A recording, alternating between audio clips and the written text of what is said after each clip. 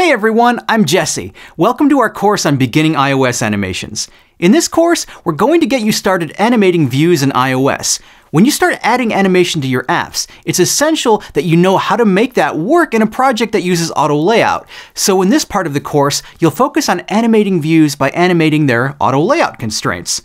We'll be building up animations in this packing list app.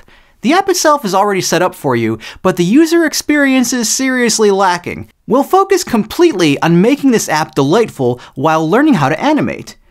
Why should you add animation to your apps?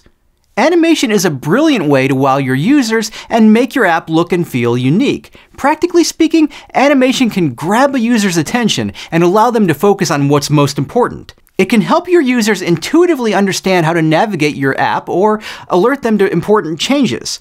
Before we begin, we should consider what an animation is.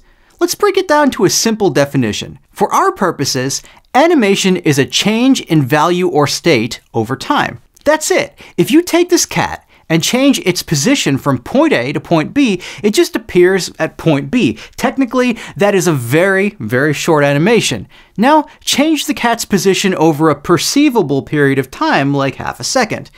That's the kind of animation we're talking about. Position is an easy property to think about animating, and when you're animating constraints, much of it will be position-based.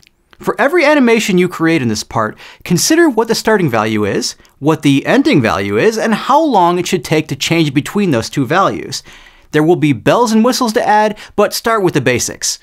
On a final note, the content we'll be covering in this video is based on our wildly popular book, iOS Animations by Tutorials. If you find that you want to take a deeper look into animating in iOS, I highly recommend it. That's it for this introductory video. You're ready to begin animating auto layout constraints.